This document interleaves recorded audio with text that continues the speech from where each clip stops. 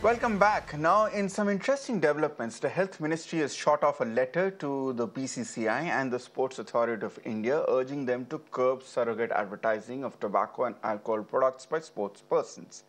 The centre has also requested the Indian Cricket Board to not allow surrogate ads during its events like the IPL, claiming it to be disheartening to see celebrities who are role models promoting such products. The Health Ministry has also suggested measures like getting athletes to sign anti-tobacco forms in order to refrain them from promoting such products. Just to put it into perspective, India ranks second in tobacco-related deaths worldwide. Every year, 13 lakh people lose their lives because of tobacco. Now, the question arises, is money that important for cricketers and athletes that they find promoting products that can have a negative impact on your health? But also as a counter view, should they necessarily be held responsible for the society's illnesses and be made scapegoats and held up to a necessarily higher pedestal here? It's a very important debate, and I'm being joined by my esteemed guests at this point, Bijoy Mishra, consumer rights activist, Dr. Rajiv Jayadevan, former president of the IMA, Cochin, and Chandresh Narayanan, author and sports journalist. Chandresh, I'll start off with asking you this question at this point. Some would argue that it is probably unfair to expect athletes, and especially cricketers, to be put at a higher pedestal because they're all human beings, and at the end of the day, they all are subject to the same vices and weaknesses which all of us are. But there's also a merit in the understanding that unfortunately in India, especially cricketers are seen as role models and youth icons, and they need to set an example. Where do you weigh in on this debate? I think it's an interesting debate that has cropped up thanks to the health ministry. And about 24 years ago, there was a ruling which prohibited the tobacco products being sponsors of cricket in India or sports in India. So you had a major tobacco company first and then a second major tobacco company sponsoring cricket in India. That stopped. There was a tobacco company which was sponsoring cricket in Australia, in New Zealand, and worldwide. There were different tobacco companies. All those companies have stopped prohibiting. Even the alcohol companies which used to sponsor cricket in India and the rest of the world, they've also been prohibited by various government orders. I think currently what's happening is that it's more related to pan masala, if I'm not mistaken. And that too is being endorsed not by current cricketers, but by former cricketers. I think that's the point where this whole order has come about. And it's a very important debate, whether it's current cricketers or former cricketers, they're all role models. You wouldn't find, say, and I'm taking the liberty of taking some names of some big current players from India, say Jasprit Bumrah or a Virat Kohli or a Rohit Sharma, endorsing a tobacco or an alcohol product because they have so they are also bound by central contracts with the BCCI. That's why I'm pretty certain that they will never endorse it.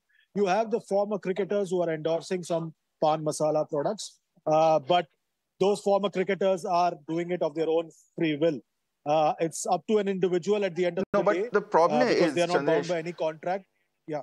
Chandesh, the problem is a lot of these former cricketers, and I'm sure our viewers can understand who we are referring to. We don't want to take any names, but it's all there in the public domain. We have all seen these advertisements of these former great legends who are endorsing pan masala products. They are also on the BCCI contract in terms of legends contracts, in terms of sports commentators. They're all there on the BCCI panel. So in many ways, they also represent the sport as much or perhaps even greater than current players here. Is the accountability then with the BCCI to also pull up these former players? They might not be playing for the Indian team, but they still represent the sport and the BCCI.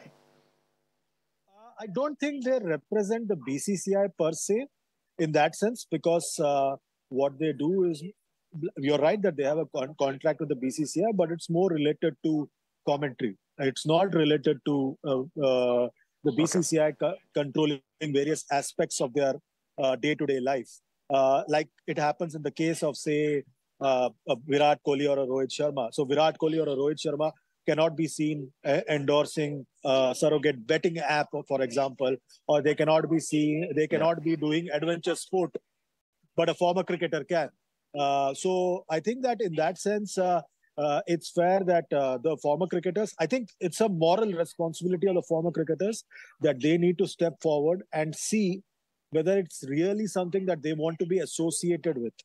And the ball is really in their court. The BCCI cannot control them to that extent because they are contract with the former cricketers only and only related to commentary. And not all of them who endorse the pan masala products are contracted to the BCCI. Some are contracted to the networks. Now, whether the networks step in and say, sorry, you need to step away. So the former cricketer can very well say, I can take my own call. You can't tell me what I need to do or what I don't need to do. I think at the end of the day, for the former cricketers, a moral question that they need to answer, and they are best placed to answer better than us. But I agree that this order, this request from the Health Ministry is timely. But the good thing is that none of the current cricketers are involved in this, and no alcohol or tobacco product is being promoted directly or indirectly by the BCCI themselves as a sponsor of any series or match in India, or even ICC. There is another questionable vice which is promoted by the BC and the players, and we'll come to that perhaps at the conclusion of this debate. But let me now bring in the commercial aspect of this. Bijon Mishra, you're a consumer rights activist. You have often taken a very progressive stand on these issues here. But my point is there an element of hypocrisy and double standards available here? And this argument applies whether it be to tobacco, to cigarette advertising in the 90s, whether it be surrogate alcohol advertising in the early 2000s and the past decade, or now to pan masala and gutka advertisements as well. If these companies are allowed, if these brands are allowed to sell their businesses, and the government, there is a lot of revenue generated out of the sale of these products here. You can allow those livelihoods to exist. You can allow that revenue to exist, but at the same time, you have to come up with a moral standard. Okay, you are allowed to sell it, but you can't promote it, or other people cannot be asked to promote it. Isn't there a level of duplicity here? Yeah, absolutely. You see, Ritanshu, what we all have to understand is that when there is a law, the law clearly defines what is surrogate advertisement. And we are talking here about surrogate advertisement, which Health Ministry has raised the issue. It is not about what the celebrity is doing or not doing, or what he can do or not do. It is as per the existing law, which comes under COTPA, 2003, and also Consumer Protection Act of 2019. You see, it clearly defines that any kind of a surrogate advertisement, which is not allowed as per law, has to be pulled up very heftily so that they don't do that. They do brand sharing in such a cleverly manner, trying to tell people that, they are very innocent. Is not right. You see, and the Health Ministry should not only give a notice, Mr. Mishra, my point, Mr. Mishra, my argument, Mr. Mishra, my argument as a devil's advocate is this, okay? If you are allowing that product to exist and to be sold despite its health benefits, you've already taken a stand on that. Then by trying to come up with various ways to ensure that it's not marketed properly, is that fair or is that justified here? People will find creative ways to promote their brand. That's rule number one of trying to do a business here. Ritanshu, as you know, I've come in public domain taking a position that regulation should be neutral, uniform, and not arbitrary and discriminatory. So the position I'm taking is tobacco is legally allowed to be sold, but under certain terms and conditions. And what we have gone, what I have gone against is in a discretionary manner, the government goes banning certain products and allows certain products to be listed as tobacco products and allows them to be sold. But here we are more talking about the marketing aspect in terms of ethical practices, how the ethical practices should be governed under the law. And this is what I think the Health Ministry is talking about. And today, if you see, Hitanshu, that all the big brands, who are into this tobacco and alcohol business, they're all into surrogate advertisement. And that surrogate advertisement is not allowed. Officially, legally, it is not allowed. So the Health Ministry should take cognizance and take immediate action into that. My question, so my contention is, you are allowing my question again, Bijon Mishra.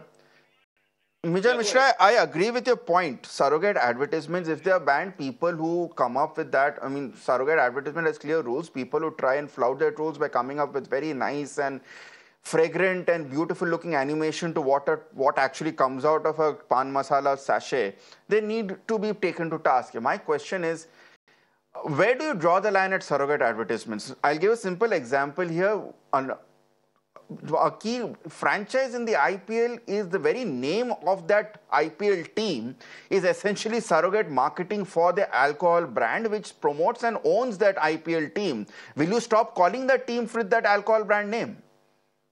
Yeah, you see, again, the point which I'm saying is there has to be some kind of a scrutiny or a kind of an advisory capacity in terms of defining, as you very rightly said. Okay. How do you define what is surrogate and what is not surrogate? And there are clear rules made for that. Yeah. And what we are trying to say is, for commercial purpose, you cannot take the health and safety of the citizens for granted. So what we are always trying to bring about is, tell the government that if you know what is surrogate and it is well defined within the law, then you should be able to take a position where you can allow to an extent which is allowed as per law and not take action against such activities which are not allowed. You know, like I tell you, it's a big kind of a issue which is coming up now because the government is being caught sleeping. The government is not coming out with a clear position. The government should come out very clearly with the position, like they've sent a notice now. What we are saying is, just serving a notice doesn't help. What you need to do is to bring out good regulations, good practices in place, where such surrogate advertisements are not seen happening, which are not meant to be, telecasted or publicized in the print media.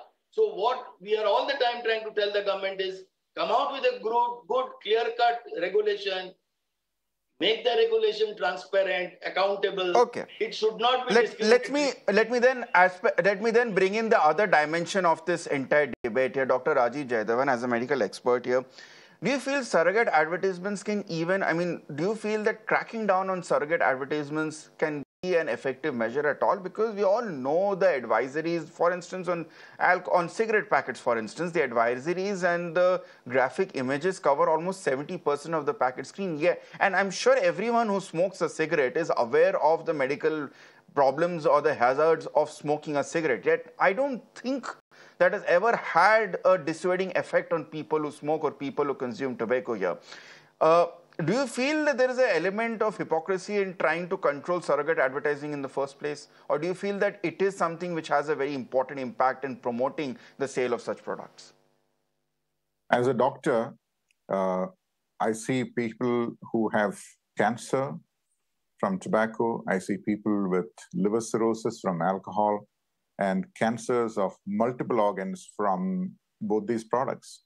And it is not just cancers. We get heart disease, we get stroke, we get impotence, which is hardly even reported by young men. And then we have indirect effects of these products. It is not just the individual that suffers, not just the patient that suffers. The family is devastated. The money runs out. That trickles down onto poor education for children. It affects the healthcare of the older people in the family, and it's a cascading effect. Now, as a doctor, my advice is limited to the patient and their family members. But a famous person's actions or words has an influence on hundreds of thousands of people, directly or indirectly. We must look at the two angles here. Now, for our viewers, I'll update a couple of positions here.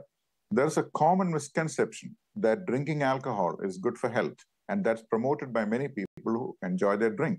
Now, I don't have a problem with people enjoying their drink, but that's wrong advice. The position has been updated in 2023. The World Health Organization and a publication in the Lancet Public Health has shown that there's no safe limit for alcohol, which basically means even the smallest amount, it is a type 1 or grade 1 carcinogen, which is equal to radiation and things like that. Now, how many people know that? Has this message reached our people? Your question was whether these pictures on the packets will dissuade the people. I'll explain it like this. In India, our average age is 28.6. In Germany, it is 45. In plain English, it means half our population is below the age of 28.6. habits formed at a young age decide a person's health. I have heard people argue that, hey, you know, I smoke and drink, but it's my neighbor and do who you got... agree with that view, Dr. Jayadevan, that since you say that habits formed at a young age have a massive influence, and at a young age, there's also a time where people idolize superstars, whether it be film superstars or whether it be cricketing superstars. Do you also feel that is also an important aspect that needs to be controlled?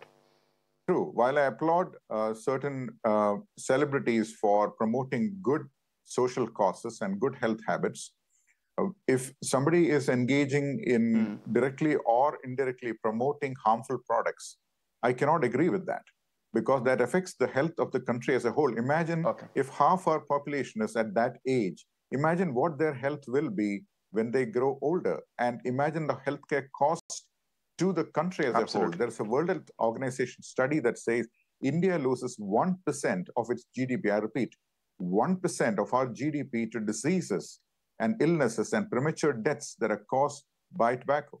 Now, these are all official publications. Absolutely. Yes. Absolutely startling figures, Dr. Jayadevan. I'm sorry to cut you short, but I get we have got the main point of what you're trying to say. Let me quickly get in one last question at this front from Chandresh. Chandresh, it's a two-part question, but I just have a 1 minute before I wrap up. Number one, is it fair or is it incomplete to just look at cricketers? Because as we discussed here, their amount, the involvement of current cricketers in advertising these products is very limited compared to, say, the film industry, where I'm sure every top Bollywood star is a brand ambassador for good car products at this point. Secondly, should there not be a crackdown then on betting apps here? Because that is also another activity which is a lot of gray area, but has sponsorship up to the highest levels of the cricketing scene in India. Tangshu, you bring up a very valid point, and I think that what my esteemed co-panelists have said, I completely agree with them. I think if you leave it to individuals, they will turn around and tell you that it's our source of income, especially former cricketers. You can't stop them because they're not contracted in any which way with anyone else. When it comes to, say, betting apps, in India, BCCI doesn't allow the sponsorship by betting apps to a large extent. Abroad, there are a lot of the betting apps are legal, so they willy-nilly sponsor major cricket events. Again, it's that country's prerogative what they do with those kind of with those kind of products. At the end of the day, I think, like you did with alcohol and tobacco product sponsorship of sporting events in India, you brought in a law. People adhered to the law.